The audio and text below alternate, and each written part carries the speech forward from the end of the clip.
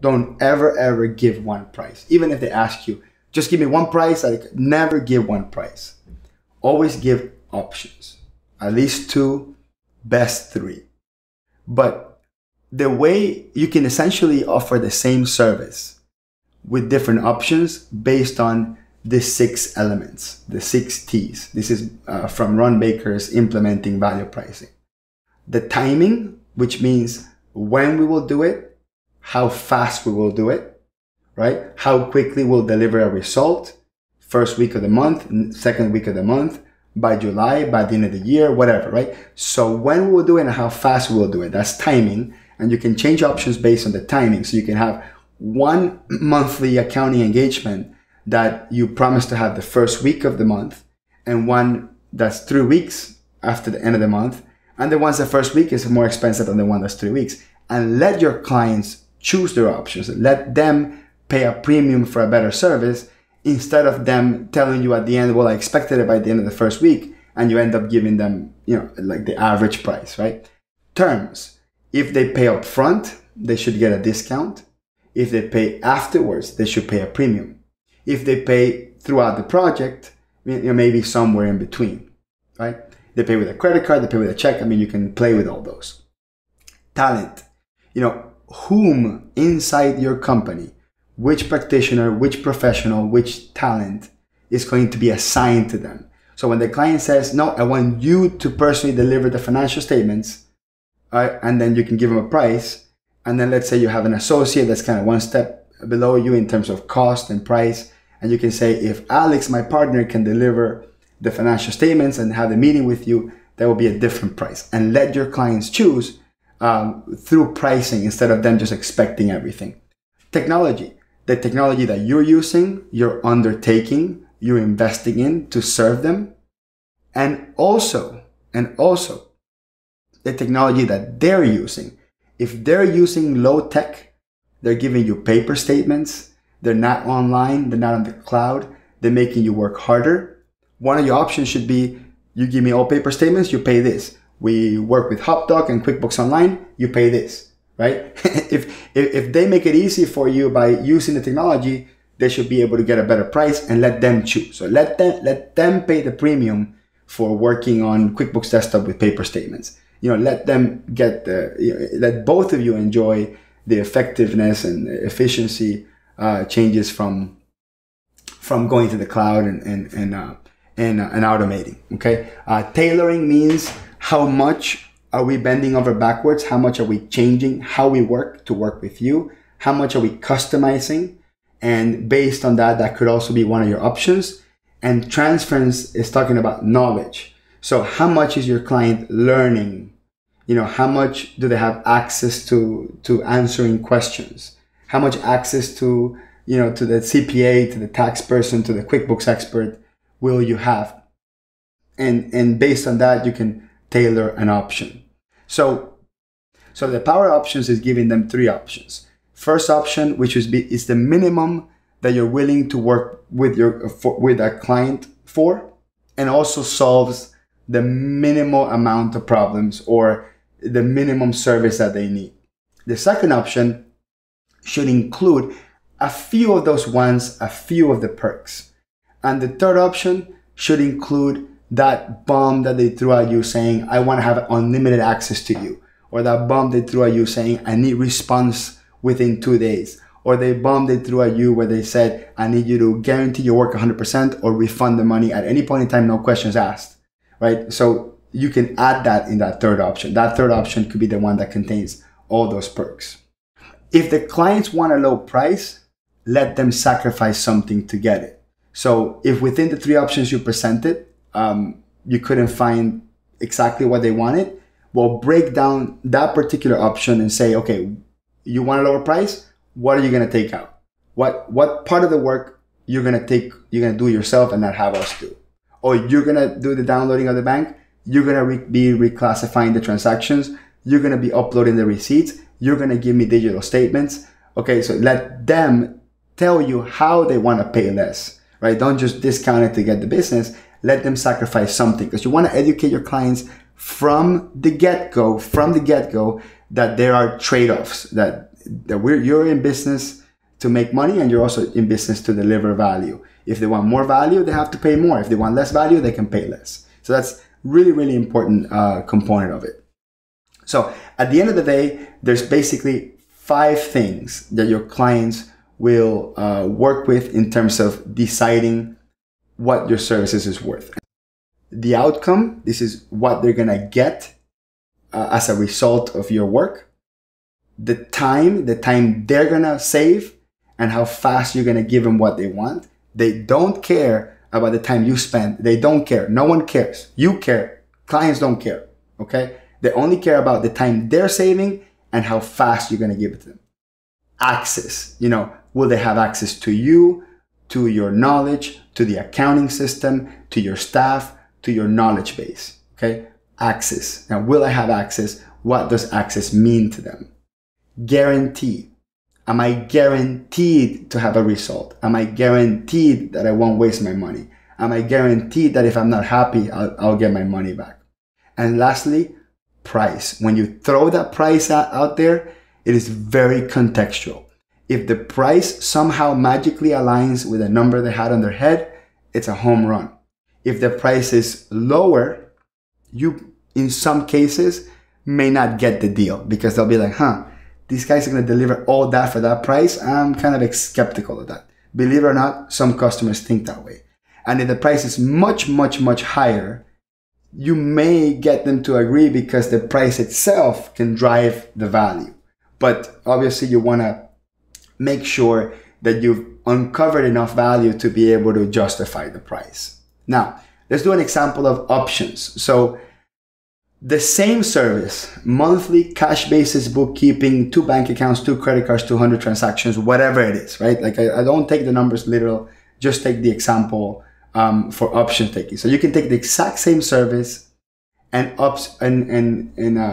show it 3 ways. You can say, my basic service is going to be everything we talked about. We'll deliver it by the 15th. We'll respond your questions within 5 business days, and we'll have 1 remote call to discuss the numbers at the end of the month. Or the same service will respond any questions within 2 days, and we'll deliver by the 10th. So we're going to put you, amongst the first few folks that get it done. Or we can do the exact same service, plus we'll give you 24/7 access to QuickBooks Online and automate weekly reports. We will have one call mid-month to discuss the progress. Plus, we'll physically sit down for an hour to monitor the numbers and talk about forecasts, and we'll deliver by the 7th. The exact same service presented in 3 different ways, and you will give 3 prices: $300, $550, $840, whatever it is.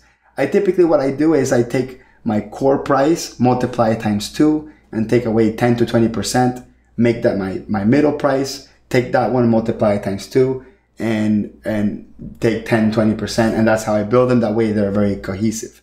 There's one technique that is not on the slide here, which is having a hidden option, which is having one option that basically it's your hidden on the low side or hidden on the high side, where if you detect the client wanted more, or maybe they seem like a good client, but they want a little bit less, you have it prepared, but it's hidden. So you have it in a paper behind somewhere saying, well, we got this super great option that's always there if you need that. Or we have this your real core option that's not what I think you need, but we have this and we can still work with you, right? We don't want to lose the opportunity to build a great relationship with you because of price. So we're going to give you this one option that's lower. In this particular example, what I'm showing is what I call progressive discounted pricing. So if you have a core service that doesn't include sales tax, payroll, income tax, whatever, what you want to do is you want to give them a progressive discount the higher the package they get. So if they're getting your deluxe package, they will get a deep discount on additional services. And in many cases, that is enough to add value, where they're saying, well, I don't want to do taxes with you, but if I ever do, it's great to know that I'll get, it will be half of what it would cost normally. So that's a way of playing with additional services and the options to entice someone to go with that higher option. You can also use payment plan or payment options to discount. You can say, if you pay upfront, you will get 10% off on the deluxe package or 5% off on the basic premium package. That could also frame them to entice them into that third option, assuming that's what you want. You want them to go to that third option. And also you can play with guarantee results. So that second or third option, cancel anytime, full refund of the last month. If you think we failed to deliver, you pay whatever you want or don't pay at all. That sort of thing. Or switch to basic at any time if you feel we didn't deliver what we were going to. So the final thoughts is, if you are aware of how the price value our services, you control that price and you will find yourself making more money and doing more higher quality work. Customers like predictability. They value knowing what they're going to get for what they're going to pay for and how much they're going to pay for. And don't underestimate the power of options. In many cases, options help you or help the client decide not if they're going to work with you, how they're going to work with you. All right. And then there's a few questions here from the group here. So I'm going to try to answer some. So, Deborah saying, my clients are spoiled. They are used to a set fee and it's ridiculously low. I assume because that's the fee you started with. How do I transition to a value price strategy? So Deborah, first thing you have to do is you have to drop them. You have to literally tell them, hey, we changed our business model. We are working in an entirely different way. As of July, whatever it is, we will no longer work with you. I'm setting up meetings to discuss our new business model and maybe you want to work with us. We're going to work differently. We're going to work remotely. We're going to add technology. We're going to add more value. We're going to reduce our client base and focus more on them. Any of those things you can say. So Deborah, I hope that's useful. Rachel saying, how do I explain to a client that their books are so awful that in order to spend a lot of time fixing their books, you won't even work for them? That's a good question. So in the options, when you first intake them, you have to give them an option that says, after you fix your books, this is your fee, and then this is your fee, including fixing your books, right? So you have to give them the option, right? I mean, I don't know how else you can do that. Romantha, she's saying, I have a new firm and I have I've been doing value pricing, but I'm not understanding what I'm doing. I guess I'm not sure if my pricing is correct. How do I make sure I'm not underpricing myself? Romantha, I will tell you something, and you're probably not going to like this. You will always and forever underprice yourself. Okay? You are always worth more than what your clients pay. So all I'm telling you is keep on pushing that boundary and have deeper conversations with your clients and be less afraid of no's. The more no's you get, the more on track that you are. Okay? So the presentation is over. I will stay for a little bit to answer more questions. So I would love to answer the questions. So I know some of you have to leave, but I got like 6 more questions here and I would love to answer them all. So if you don't mind, if you stay, I'm going to stay a couple more minutes. Okay. Do you have any services you don't offer due to the hassle involved? Okay. Then maybe that's more of a personal question. Yeah. I think it's more of a personal question. So what I don't offer is any service in which the client makes me responsible for things that they should be responsible with. Like, I tell the CFO, the controller, that you have got to take personal responsibility over these results. My role is to give you the support to make your own decisions. I am a consultant. I am not your manager for hire, right? So that's a really important one. The other one is I don't take any work in which it's life or death decision that if I'm not physically there to press a button, the whole world will explode. So I want to make sure that I don't do that. Again, I push back responsibility to my clients. Aaron says, how do we know what to charge? How do we know it's not too low or too high? Again, Aaron, you will get better at this. Don't worry about getting it wrong the first time. You always will get it wrong the first time. And again, I think I underprice myself every single time. Every time my clients say yes, I know I underpriced it. So that's the funny part. The funny part is every time they say no, I know I priced it right. And anytime they say yes, I know I underpriced it. So I know it sounds counterintuitive, but that's the attitude that I've taken when it comes to pricing. Terry says, I am interested on implementing value pricing, but when I first start working with a client, the amount of time I will need to spend at first is hard to estimate in order to get into their accounting straight up. Do you have any suggestions on how to handle this? So Terry, the first thing I will do is never, ever, ever do free consultations, ever. You can tell your client, hey, I will charge $500 to sit down with you, review your books, and give you my assessment. If you agree with going forward, I will credit the whole $500 and add it to the price of the project I gave you. But don't give free assessments. Make sure the client values the fact that you're there, looking at stuff, trying to fix things. Michael says, sorry, but I'm in an agreement with other clients. They are very difficult, and what you're saying sounds good, but it doesn't make sense to some of the clients because you think that you're playing games with them. Clients want a price range regardless of what you say.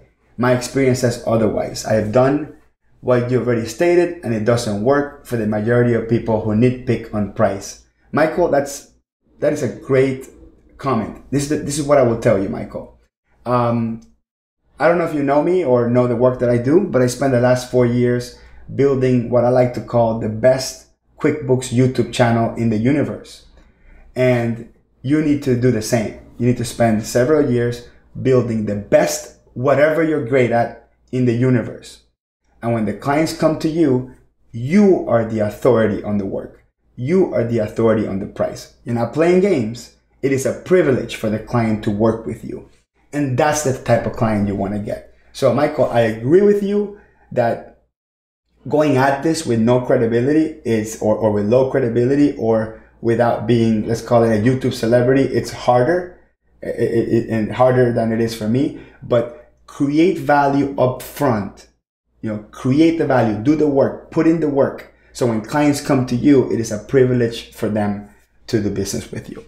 Somebody says, do you have an engagement letter and do you include expectations? The answer is yes.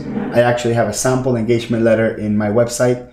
So you can check that out. If you actually Google Hector Garcia engagement letter, you should get to that. I mean, not perfect, definitely adapted to your needs. Kimberly says, hey, where's Kimberly's question? Ooh, I lost Kimberly's question. Oh, yes. If you're charging hourly, what is the average cost per hour for a consultant in California? Oh, man. Kimberly, if you Google Intuit rate survey, I believe, you will land on Michelle Long's study on rates. And she actually has average rates per state on that survey. So that may work. But by the way, the problem with averages is that you're trying to be the smart kid in a dumb class. Never pin yourself against others. Never pit yourself against others. Be unique. Don't try to match with someone else. Okay. I have a couple questions, but a couple more questions, but I welcome you to email me any questions you have. Hector@garciacpa.com. Any question you have, if I can answer it, I'll gladly answer it. Thank you very much.